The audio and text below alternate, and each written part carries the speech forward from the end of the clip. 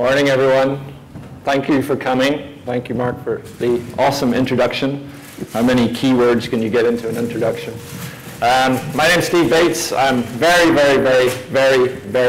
happy to be here. Very excited to talk on this topic. I'm not alone. So I have the great pleasure of presenting today with Paul from Cray, and I should also acknowledge that there's a couple of other suspects who've been heavily involved in prepping this material, and that's Tom Talpe from Microsoft and Doug Voigt from HPE. Doug couldn't make it today. We tried to get everyone together for the question session. Doug basically didn't want to do it and ran away. So we got Andy Rudolph from Intel to come in, and Andy, I think everybody agrees, is just much more handsome than Doug.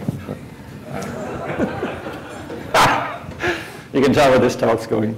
So, we're going to talk about persistent memory, and I think one of the things that we want to focus on in today's talk is not really about the native raw bits and bytes. So we will touch on the characteristics of the low-level bits and bytes.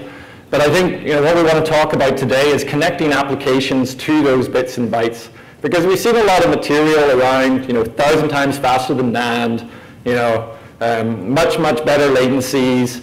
The question that you pose, though, is, you can build this awesome stuff, but what does it actually mean in terms of meaningful acceleration application or meaningful user experience? What is it going to mean in terms of day-to-day people who are trying to navigate through traffic or trying to understand the data that's coming into their business or trying to make decisions that are going to impact their lives?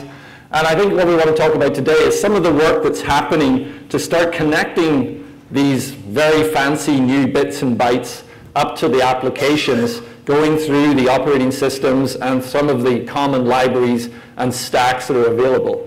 On top of that, we also want to talk a little about how do you connect to this persistent memory. Some of it's going to be expensive. Some of it's going to be in a form factor you may not want to put in every single server that's in your center, right? Maybe you need to share it from a pooled resource that's somewhere. So we maybe want to connect to it over some kind of network or fabric. And that's something that we've been doing an awful lot of work on. And Paul here is probably going to focus more on that side of things. So here's who we are. We are the suspects.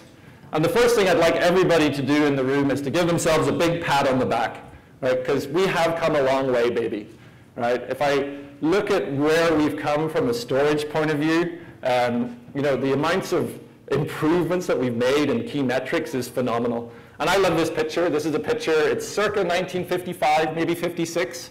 And this is an EVAC 350 IBM system that's getting shipped to a customer.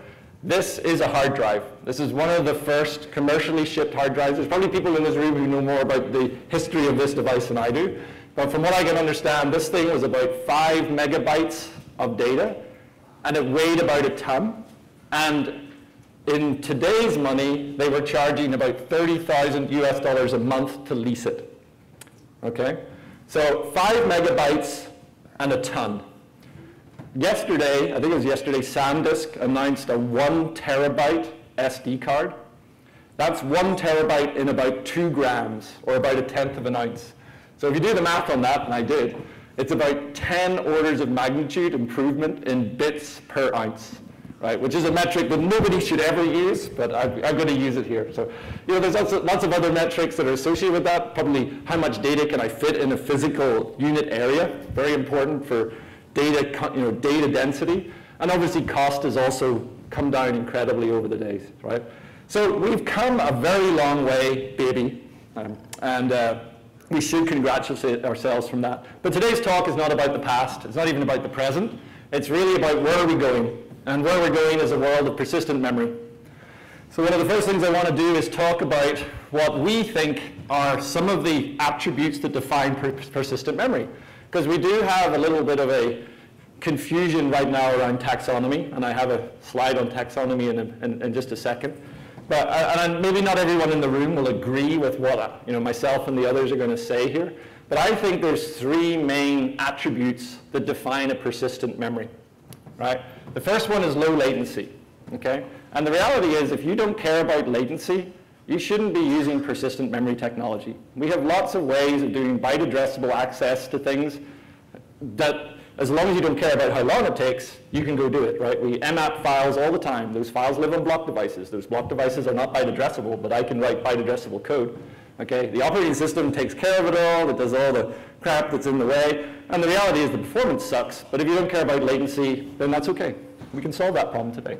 So you probably want to care about latency for persistent memory, and luckily these memory technologies do have excellent latency numbers. Memory semantics, right? We have NAND flash today. It's not byte addressable, right? I cannot go and do a read, modify, write on flash. Believe it or not, it won't let you. You've got to erase the block to program the page.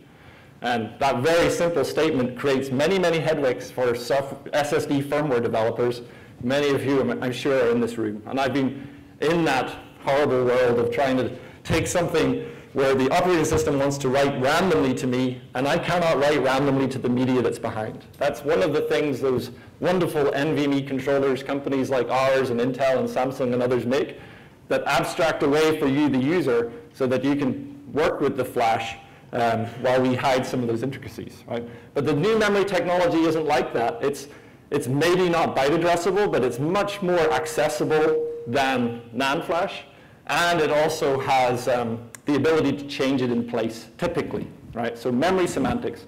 And the third thing, of course, is storage features. Without storage features, I'm talking about DRAM, right? Storage features include, probably most fundamentally, persistence, right? That's a pretty important storage feature. If you're trying to store stuff and it's not persistent, you're going to have probably some reliability issues. Other storage features are around things like data integrity. Am I actually getting the data back that I thought I'm getting? We have ways of doing data integrity. Maybe there's things like redundancy, high availability, protection, RAID. All these are augmentation features, but I think the main one is obviously persistence. So these are the three things that we think are important for persistent memory. And we can obviously argue about that. As long as you buy me a beer, I'll argue with you about this for as long as you like. Taxonomy. So this slide, this taxonomy is Jim Pappas approved. I don't know if everyone in the room knows who Jim Pappas is. If you don't, you should find out who he is. But Jim is very influential in the areas around non-volatile memory and persistent memory. And as we put together this slide, you probably spent more time on this slide than any other slide in the whole day. And at the end, I had dinner with Jim last night, and I said, I want to put Jim Pappas approved on this slide. So I apologize because I didn't get a chance to warn everyone ahead of time. So beat me up, my fellow colleagues, or my fellow authors, if you didn't like it. But I put that in, and that's a picture of Jim with a mustache, which he doesn't have today. So I'm not going to go through this in a lot of detail. Persistent memory, you know what we talked about. Non-volatile memory for me is everything solid state. So it's a superset of PM that includes NAND. NVMe, block-based storage, it's a protocol, it's not a media. NVMP is the non-volatile memory programming model. That's something that SNIA has been working on, and Doug will be touching on in a little bit. NVMe over Fabrics is an interesting one because there's a lot of different, I've seen like 8 different ways of abbreviating it. This one here, NVMF, I think is the non-official one, but I like it, and so I'm going to put it in my deck. There needs to be an E in there. No, apparently officially there needs to be an E in there, but anyway.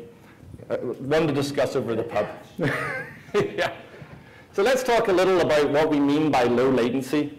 So this slide is leveraged from a great web page, which is, I think if you Google timing values every programmer should know, this will be the top hit. And it's awesome. I go back to this website all the time. I keep a copy of it like on my laptop, because it reminds me how quickly do things happen on the typical processor, right? These numbers are not precise, they're architecture dependent, and some people, some architectures may not even have caches, right? But this gives you a rough idea of how quickly can I get at my data, assuming it's in a certain place on my CPU architecture. So it tells me, where time-wise do we live? L1 cache read, very, very, very quick, right? About half a nanosecond, roughly. And relatively, I call that 1. Okay, L2 cache, 7, and so on and so on. And you can see, interestingly, even DRAM relative to an L1 cache hit is pretty expensive, right? Now, sometimes your DRAM is going to do better than 100 nanoseconds, but sometimes it's going to do worse. There's a lot of things that are happening in the integrated memory controller, and a lot of things can be happening in the DRAM. There's even a quality of service thing. You're not going to get the same access time all the time. That's a quality of service issue, and that hits you all the way through the stack, right? And then we have an absolutely massive jump. We go from a relative of 200 to a relative of 20,000.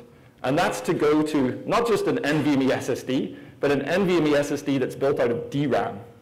So the backing mechanism of that NVMe SSD is pretty much not infinitely fast. It's incredibly fast, right? Much faster than NAND. The Optane products that have been announced by Intel with some public numbers that they've shown, they'll be around this place. They'll be around the 10 microseconds, the 20,000 ticks, right? And then if you go to NAND, which you're going to want to because NAND is an awful lot cheaper than DRAM, and it will probably be quite a bit cheaper than Optane or other next-gen memory products. It's another order of magnitude and some more on top. And then finally going to hard drives, we're up at the 1 million mark. So you can see that there's a gap there, and that gap, I think, is really what the applications want to take advantage of. There's a gap between the DRAM read at 200 and the NVMe DRAM read at 20,000. And I truly believe there will be new companies that are going to be ending up as big as Google's and Facebook's and whatever, because they'll be the companies that work out how do I monetize the persistent memory opportunity, right? And part of that is going to be happening because we basically turn on the ability for applications to be written that can take advantage of the persistent memory opportunity. So what are some of the pieces that everyone in this room has to work on to basically allow this PM opportunity to occur? Oh, well, I'll get to that in a second. So in terms of where we are, this is where I think we are, right? We're crawling. I think when it comes to persistent memory, we've basically started down a path that I truly think will be incredibly transformative.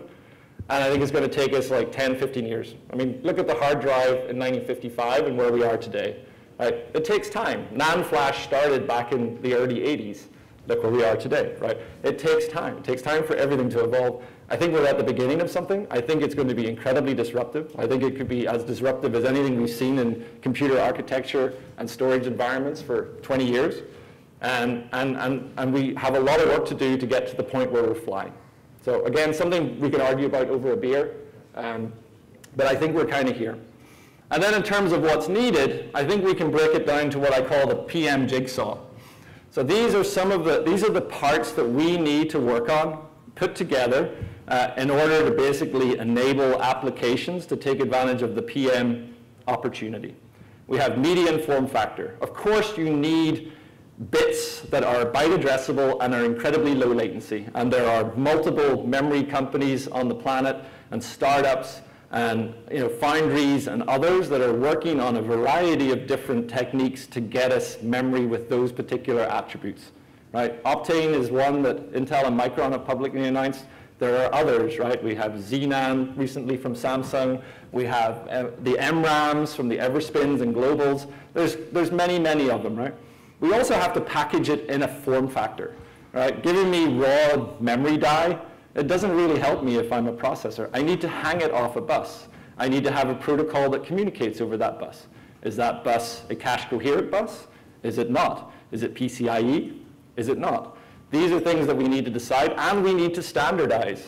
Because if we don't standardize them, they're going to be niche. If they're niche, they're expensive. If they're expensive, you don't adopt it. If you don't adopt it, it's worthless, right? So we need to think about that. We need operating system support. Without operating system support, the applications can be written in weird and wonderful ways. If they can't communicate with the media, it's useless. So we need people at Microsoft, VMware, Linux, other operating systems. They need to be hooking the hardware to the application level software. Protocols and interconnect I've always touched on. And then another one we need is, and this is something that Andy has been doing some great work on at Intel and others have as well, is we need libraries and tool chains. If I'm writing application code, I'm writing Java, right? Or maybe C, though a lot of people these days are writing Java apparently at the cool places, right? Or Go or whatever. All these languages I've known, they are not even aware of what they're running on, right? They are very abstracted from the underlying, right? They want to be able to do things like we do today with printf, right? If I do printf in a C program, I don't care if I'm on a VM, I don't care if I'm on an Intel, I don't care if I'm running Linux. I just know if I do a GCC, it's going to compile to the object code for that particular ISA and it's going to run.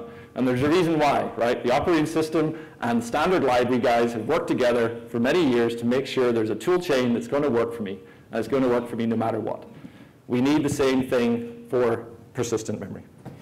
So that being said, now that I've introduced the components, Paul's going to take us through where they sit in the stack, and he's also going to talk about some of the parts of the stack, and I will be back in a little bit. Which button is which here? Forward is the one on the right. Okay.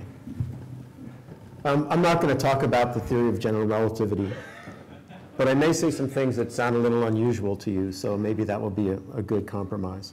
If we take those moving parts that Stephen talked about, the puzzle, and try to break it down a little bit into what the pieces are, you get a picture that sort of begins to start looking like this. When we talk about applications, I use the expression consumer more than application. It's the consumer of whatever the service is that's being provided, whether it's non-volatile memory or whether it's persistent memory or whatever it is. And that includes user space applications. It also includes kernel applications. And it also includes, importantly, the category of communications middleware, like MPI libraries, for example. Below that, there's a set of protocols and interconnects, which I sort of lump together and call APIs.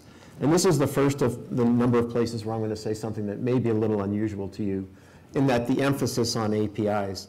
I mean, the reason I do that is because very often an API is assumed to be associated directly with a particular wire. So often it's the case that a wire is developed and an API is put on top of that wire and it's delivered to the consumer for its use.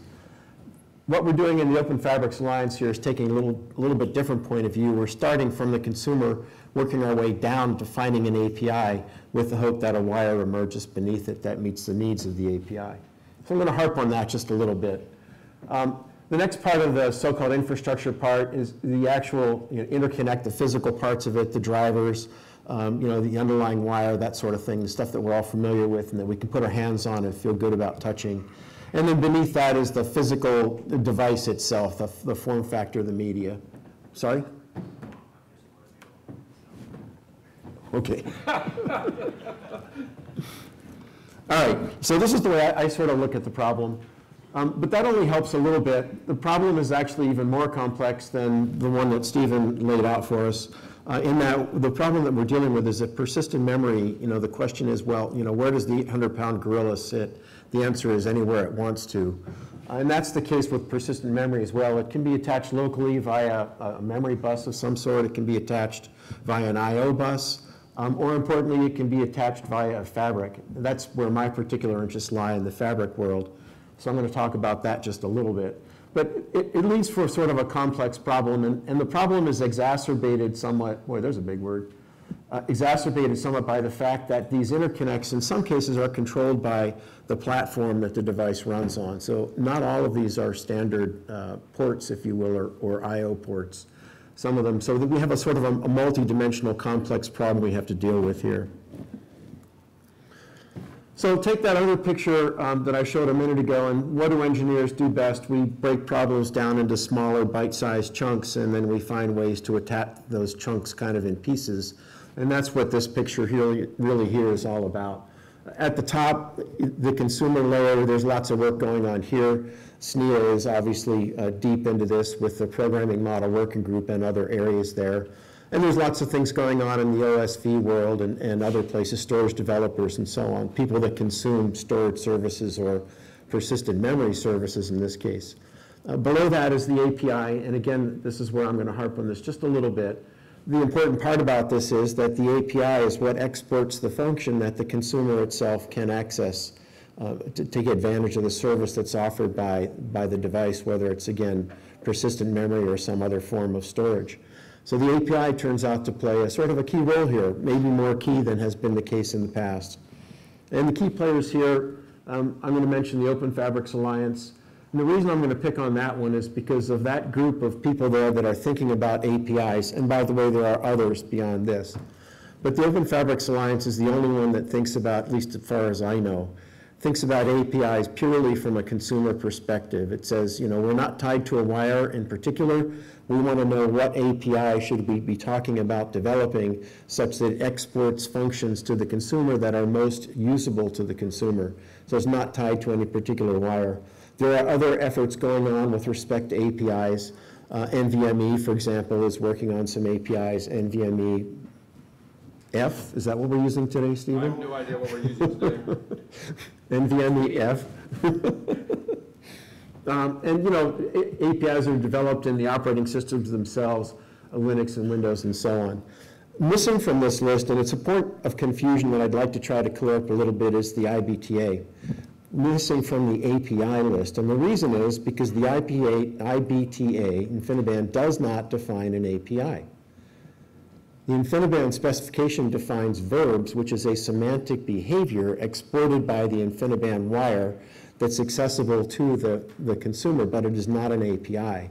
The verbs version of the API version of the verbs is developed and supported by the OpenFabrics Alliance. That's a source of confusion that comes up quite often. So I just wanted to touch on that. Next layer down at the infrastructure layer, 3 different flavors of infrastructure we need to talk about. One is networks, the other is I/O buses, and the third is memory buses of some sort. And the key players here, I've listed, again, not all of them, but the ones that seem to have the most airtime these days: the IETF, the IBTA, PCIe, SIG, the OS from the perspective that they develop drivers and so on. But these are the heavy hitters that are talking about the physical characteristics of the underlying wire itself. And at the very bottom are the vendors and JEDEC, people who are actually developing physical devices that you can put your fingers on and play with. So for me, it starts at the top, works its way down, and the whole point behind this slide was just to say that there's really 2 different kinds, clear distinctions, at least in my mind, of consumers of non-volatile memory. And I think this is becoming clear, but I think it kind of bears harping on just a little bit, that there really are 2 different use cases. So there's a lot of people who try to characterize different flavors of NVM by, the performance characteristics of the device or something like the access method or something like that. I tend to characterize them by the use case. So in the one case on the left is the well-known case where the storage device, you're accessing it as a storage device, using sort of well-known, POSIX-style access methods to access that non-volatile device. Sometimes we call this I/O, sometimes it's referred to as block, I don't know, there's different ways to think about it. The other is a more emerging category where there's an application that's actually accessing it as memory, where it does what I would call memory semantics. It reads and writes, loads and stores. And somehow those 2 different use cases want to be able to access all of the 4 cases I described before, which are NVM devices attached to a local device, a local I/O bus, attached to a memory bus, or the 2 use cases attached to a fabric, those 2 use cases being remote storage and remote memory. So this is a picture that Doug contributed, so I'm going to put my Doug Voigt hat on and try to do justice to it, which I'll fail miserably at, but you get the point. This is the work that the SNIA programming model twig is doing right now. Really what we've got is the programming model itself really describes from an application perspective what functions and features he should expect to be able to see from an NVM device and how to go about accessing them. That's kind of the big picture takeaway from this drawing here. I like it, again, because it focuses more on the consumer and how the consumer accesses the device and uses it, and less on the low-level plumbing and the details of what's going on under the covers. The important point about this is that dotted line on the right, where you start to see accesses directly to persistent memory. The way this is shown right here, there's this notion of a PM-aware file system, and once a file has been opened, you can then imagine the case where an application or a consumer can read and write that physical device directly without having to go through sort of the underlying block semantics that you're used to seeing. It can actually be just a physical read and write style operation. And that gets pretty close to that use case that I showed on the right-hand side there, where users really just want to be able to access it as remote memory. Can you wait for the mic, please?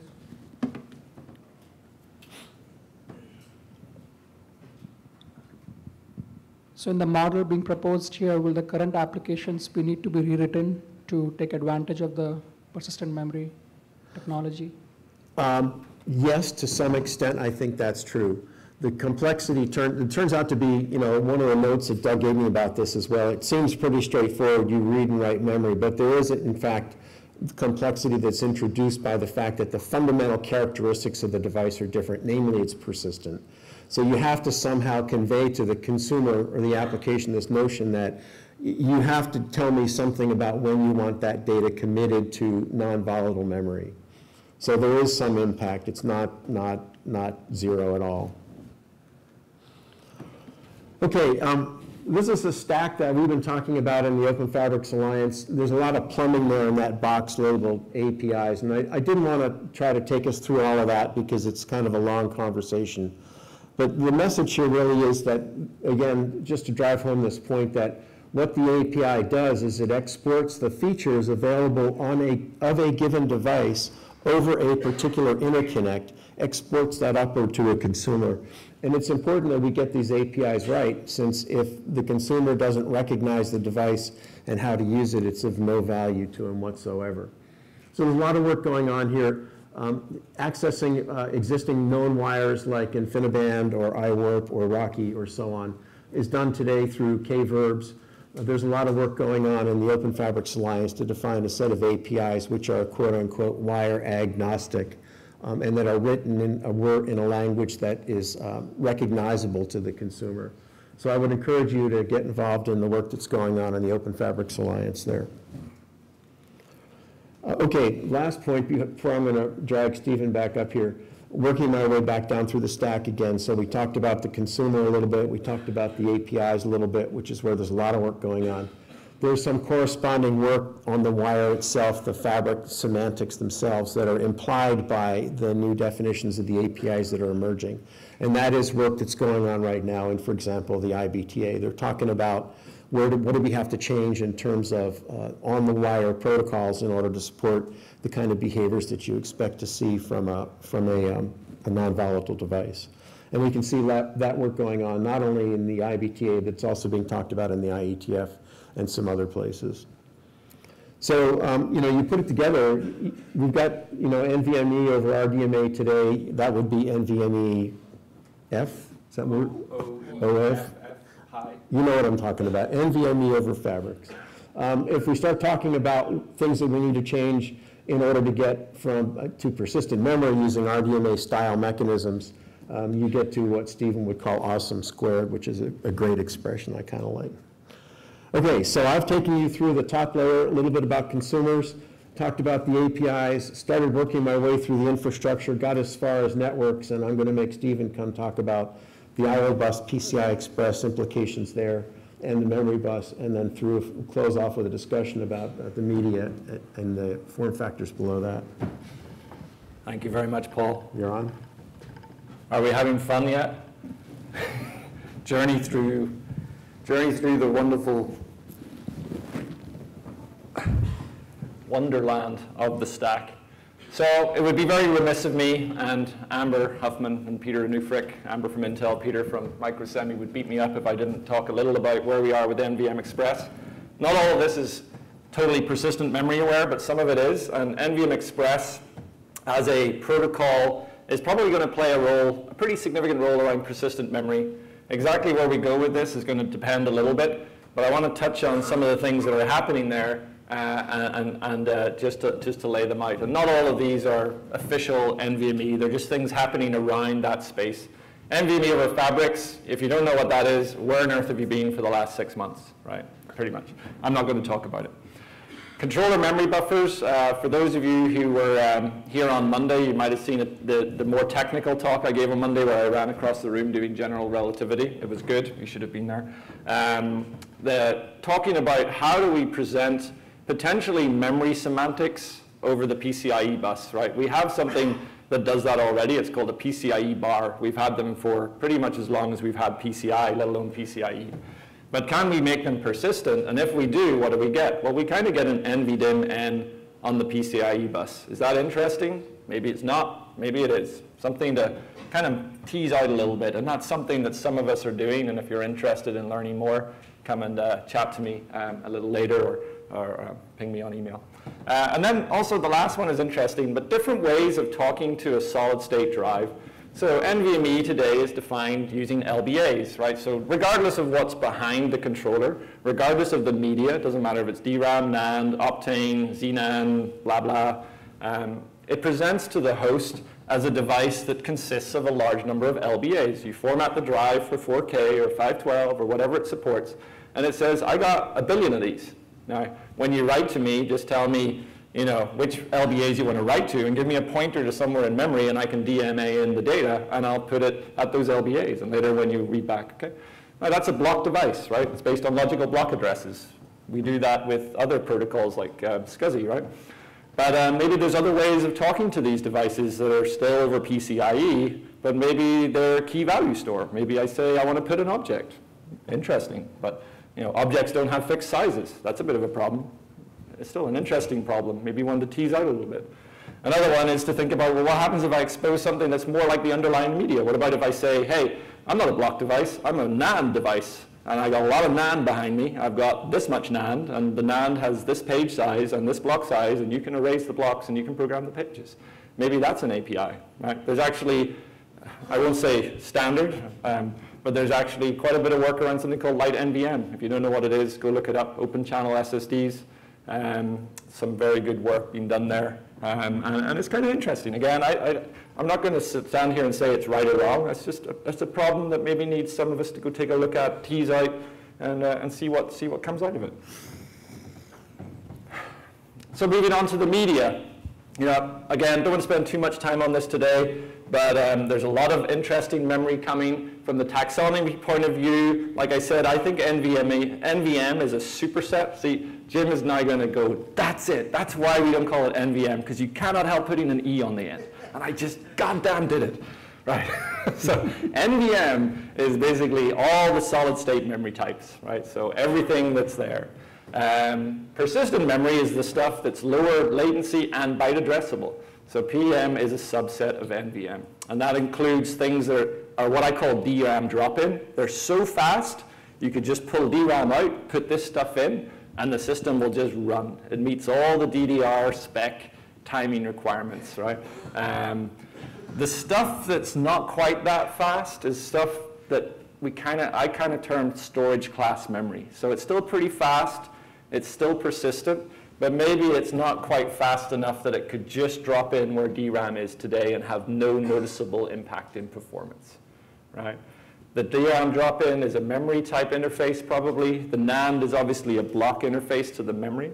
And then the storage class is somewhere in between. These different memory technologies are all maturing at different rates. Everyone has their favorites. Some will come to market soon. Some will come to market later. I'm not going to stand here and tell you which ones are better. Okay? That's something that we all need to go figure out and work out what we can do with them. Form factors. Form factors are very important. SNIA has done some really good work here trying to clean up some of the categories, especially in the NVDIMM area. So now we have categories of NVDIMM, and we're trying to educate the industry around the taxonomy here.